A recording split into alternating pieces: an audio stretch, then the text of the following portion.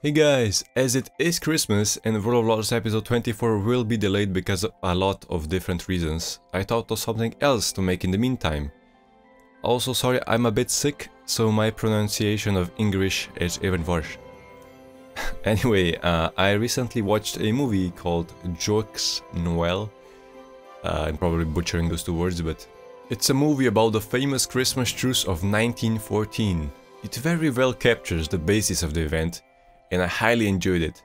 I know a lot of you have probably already heard this story, but I'm going to tell it to you anyway. The movie has its own storyline, so I won't be spoiling it here. Get your milk and cookies ready and buckle the fuck up. 1914, one of the bloodiest years in humankind history. Along the Western Front, in the approximately 2,500 kilometers of trenches that were dug, soldiers were in living hell. Mustard gas attacks, artillery strikes, bayonet charges, and flooding were one of the few things soldiers had to endure on a regular basis. Rain and bad weather were sadly also a big part of their lives. It caused the trenches to become muddy and boggy, which made it hard to move around, and it would also cause the weapons to block.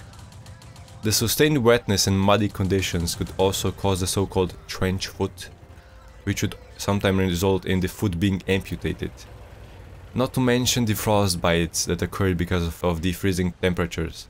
As the days until Christmas Eve slowly faded by, so did the gunshots and explosions.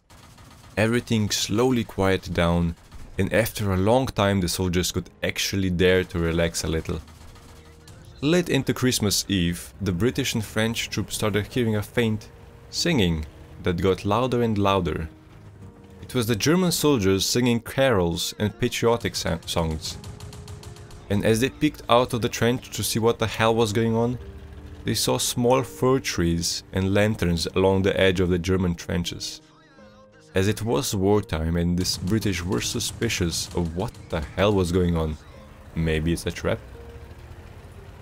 But after a while, more and more British and French joined the singing with the Germans.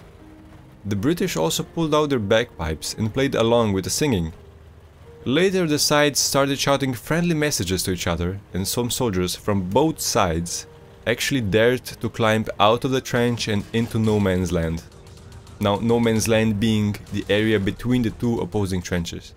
Then more and more troops followed them. They started shaking hands, wishing each other Merry Christmas and exchanging gifts. They took group photos, started a football match with what was supposedly a bottle wrapped in cloth, and they buried fallen soldiers that died in no man's land. They held burial ceremonies and prayed together. They also exchanged prisoners and repaired the damaged trenches. One soldier also set up a barber shop in his opponent's trenches. Obviously, in wartime, you can't just go to a hair salon and come back with a freaking lollipop. Sadly, this truce did not happen all along the Western Front though. Casualties did occur on Christmas Day. Slowly, everyone got back to their own trenches. A few soldiers still went into no man's land to exchange cigarettes or just to mingle with the enemy. But after a couple of days, everything turned back to normal. Almost. Some officers were unhappy because they were worried that the truce would undermine fighting spirit for the following days. Which is exactly what happened. As the orders to attack came through, soldiers refused to do so. This resulted in whole battalions being switched and replaced. In some cases, soldiers were court-martialed and the court regarded them as traitors. The following years, the truce occurred again, but on a much smaller scale, partially because of the orders from high command that forbid soldiers to make friends or even talk with enemies. Quite a lot of people ignore these orders though. I love this story, it just shows that when you recognize your enemy as a person, as a human, then it gets really hard to pull the trigger. And this was a huge event. This wasn't like 10-20 people. This was hundreds of people laying down arms and enjoying each other's company. Playing football, exchanging gifts, showing each other pictures of their families, and praying together. When just a week before, they were trying to kill each other.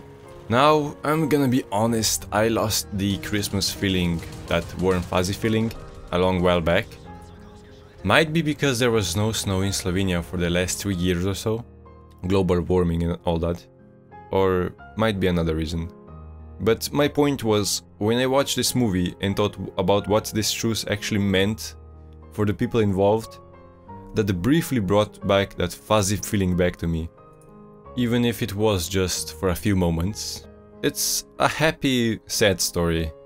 But nonetheless, it's an amazing one. With all the shit that humanity has done in the past, there are some stories that prove that we aren't all bad. Anyway, I'm gonna leave you here. I got so much work to do. Hopefully, I can finish World of WoLs episode 24 before New Year's. Hopefully, you guys enjoyed this short story. Merry Christmas, guys! Hope you still got your jolly Christmas feeling and that you got some awesome presents under your tree. Anyway, I'll see you in the next video. Cheers, guys!